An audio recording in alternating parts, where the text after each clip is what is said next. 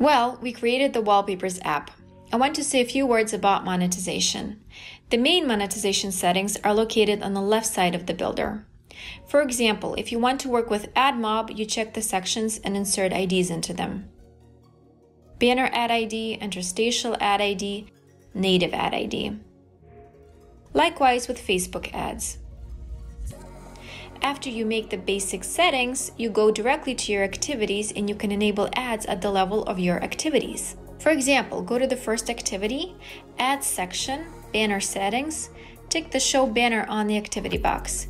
You can see a BAN icon appeared on your activity, which means that a banner advertisement will be shown inside. And you choose the banner of which network you want to put depending on the settings you set on the left side. Let's say you want AdMob banners to be displayed inside the application. Mark AdMob. We do exactly the same procedure with interstitial ads settings. Check the box Show Interstitial when navigating in Activity and select, for example, Facebook. Now you can see that the inscription INT has appeared on your activity, which means that interstitial ads will also be displayed here.